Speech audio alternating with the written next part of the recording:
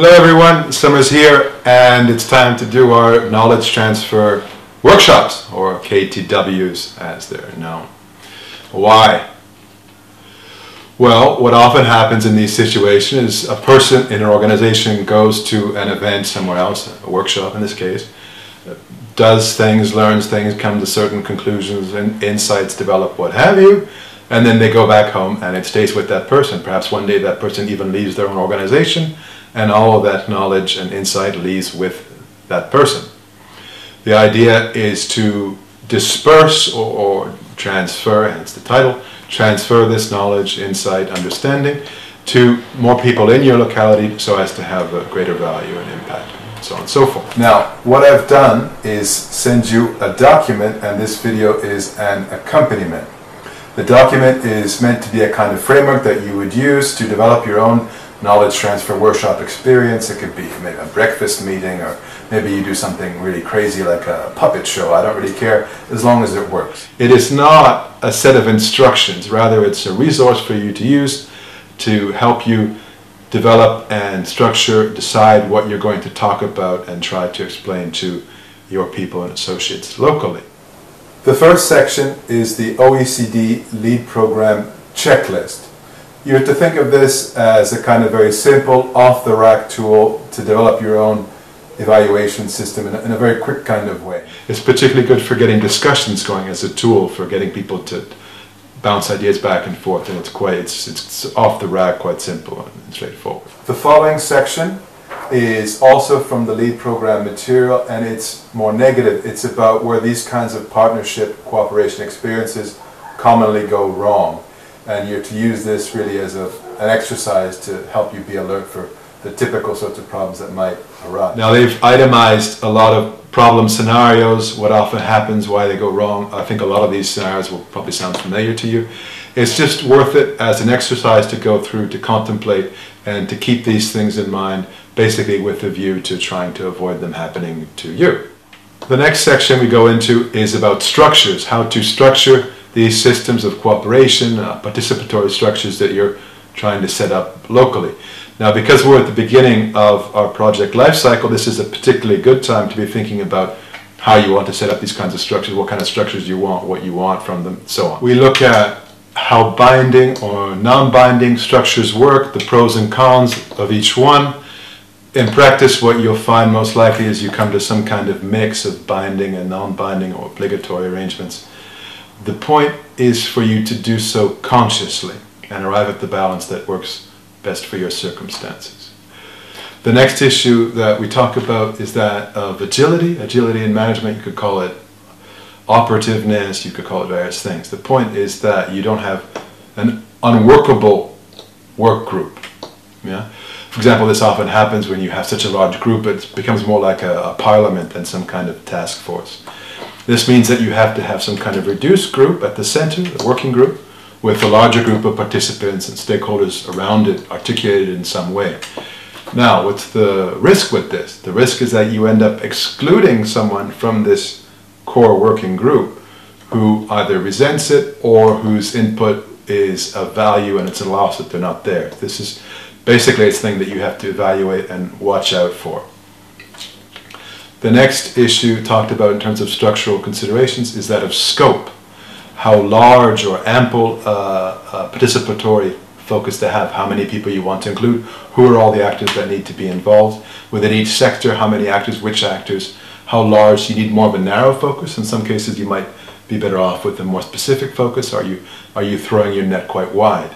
Now, in answering these questions, you'll also probably address the previous question about who not to exclude and be careful of not leaving out. The LEAD program also emphasizes the need for having a stable structure and a designated person who is the coordinator of the process, and that this has to be designated and constant. Now, happily, we have this pretty much sorted out as an URBACT network because, of course, you have the structure already set up of a local support group. You've been assigned local coordinator roles. In terms of coordinating the local support group, there will either be a local support group coordinator or the local coordinator of the project in general will also take on this role, depending on what made more sense for each of you locally. So this isn't something that you really have to think a lot about immediately. But where it is something you want to think about is what will happen after this URBAC project is over.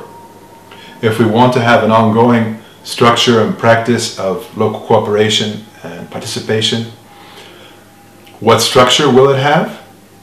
And who is going to coordinate it?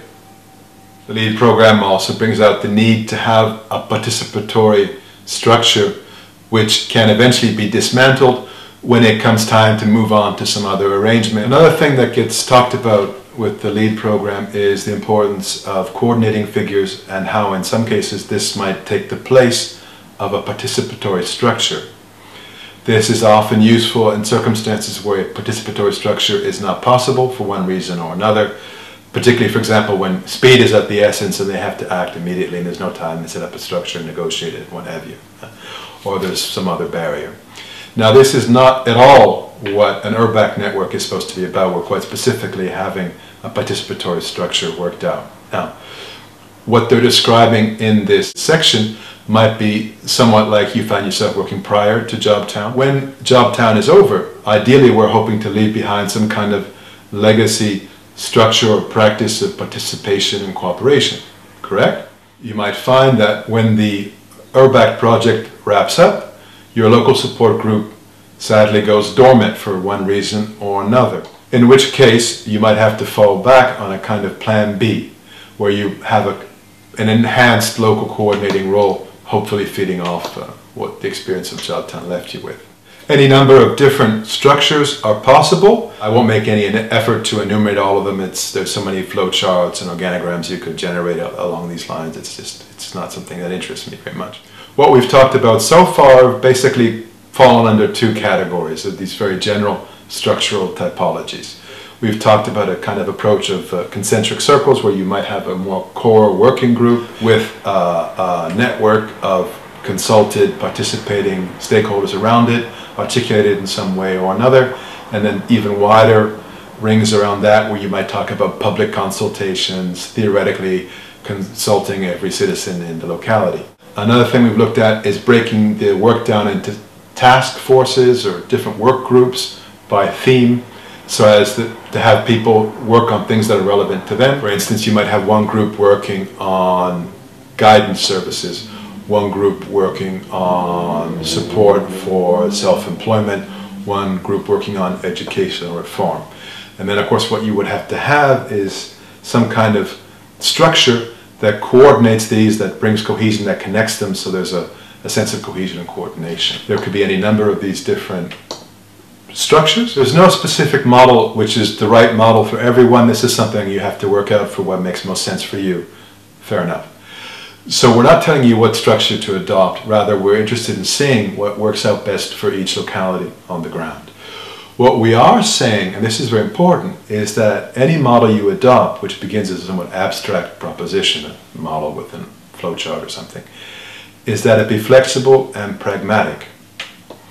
You might have certain actors which are very important for involving, for example, large-scale local employers, various opinion leaders, or young people themselves. To engage young people, you might have to adapt the approaches that you're using.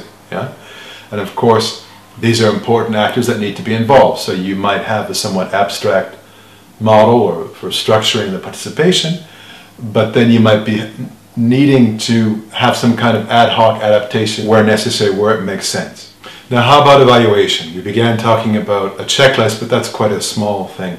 Evaluation is a large part of the process, and it should be part of the process from the very beginning. What I've done is set out a series of lead principles for evaluation of this kind of partnership that we're trying to do here, and then accompany it with comments relating it to the context of an URBAC network, and more specifically, the situation of JobTown itself, our needs and the structures and what have you. Now, of course, this is something of an off-the-rack system. It sets you out a structure for evaluation, a way of approaching evaluation that you can pick up and run with right away. You're free to adapt it. You probably should eventually, but it's a good starting point to have something already there that you can work with and think about how you're going to carry out, or how you're going to rather embed an evaluation process into the whole functioning of our network from beginning to end and hopefully beyond. Now, we include some practical examples. Basically, this is for you to look at them and see what you can get from them for your own needs in your specific locality.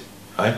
Not surprisingly, the first one we talk about is the pact, Hábiles Avanza. What we want you to do here is really look at it and see what you can get from it that speaks to your own local needs, what you brought back from what you saw there, and the do's and don'ts you would bring forward. What I've given you are some of the main discussion points that you'll see coming up into this. This is really what you want to focus on, because the main thing for you is to develop a good discussion about what you're going to do in your locality and leverage this particular example so as to get that ball rolling locally. What are we going to do? What do we need? I've given you below a brief description of the Hábiles system, the pact system there, its background, its purpose, and what have you. This is just to give you a quick resource if you want to explain to someone what this practice is, what it consists of. Next we look at Thurrock's Memorandum of Understanding that they use with their different participants. This is a very good practice and one that I would encourage you to look at and see what you can take from it for your own use. Likewise, I've included Aveiro's roadmap document, which is rather well done, I think, and it's probably a good idea for you to have a look at it to see how you might do your own. Look at Enfield's approach to working with neighboring administrations within what they define as functional economic areas. This is a system based on defining a territory in terms of flows of activity, transport, goods, people, etc., rather than administrative boundaries. Now, some of you might look at this and find it a practice that's appropriate for you to adopt or adapt in some way to your own circumstances. Others of you might already be doing something along these lines and might be able to use JobTown as an opportunity to enhance this already existing local cooperation with neighboring areas. Either way, it's something that's worth thinking of. Achieving a better practice for working with neighboring administrations and territories would certainly be no small achievement, and it's something worth pursuing. A fundamental issue is, of course, involving the target group itself in a project, working with issues, services, things that affect them and concern them personally. This is not something that's easy to do in a way that's meaningful, particularly with youth. Often, as we've discussed, there are issues of tokenism that get involved, and we want to find a way to do this in a way that has real value. Now, what I've done to get into this discussion is to set out the example that we saw in Hábiles with these young people who reviewed the local services, how they were implemented, and produced a report upon them, and did these various non-formal learning activities that described them, criticized them, and what have you. I'm not particularly concerned about you knowing everything there is to know about this practice in Hábiles. Rather, I'm interested in seeing how you can take that example and leverage it to get a discussion going about how you can achieve valuable and meaningful involvement of the target group of young people in your own locality. As before, I begin with a discussion of some of the main talking points around this issue, and then below provide a brief background on the example in Hábiles and how it works and so on if you have to describe it to someone. Then we go into what's titled a mapping of the main learning. This is simply photographs of the mind through word map exercise that we did, where we talked about what had come out of the experience of the workshop. I put these in because I thought it might be a useful way for you to jog your own memory and go back and recollect what we were talking about, some of the main issues. I think it's just good to have a look at them and see if it gets the thoughts going. If you want to show them to someone else, think that would be useful, by all means, it's your call. I want you to talk with your people locally about synergies with the other JobTown partners. Basically, this is about what you can get from them, where there are parallels with your situation, where there might be interesting opportunities for exchange, and so on. Now, since a lot of them haven't actually met these people, you're the conduit for giving them a picture of what kind of network it is and what's out there. And this is something really worthwhile doing. I put a list of all the partner members. What I would suggest you do is go through and make some quick notes about each one, what you recall, and bring it out, and identify what's salient, what's worth knowing for the local people about the points of interest of the different partners. I don't want you to go through some sort of exhaustive list. We have the baseline study for anyone who wants to read it. What I really want you to do is to bring forward where you see opportunities for working with, learning from, and cooperating with the other partners. Well, so what next?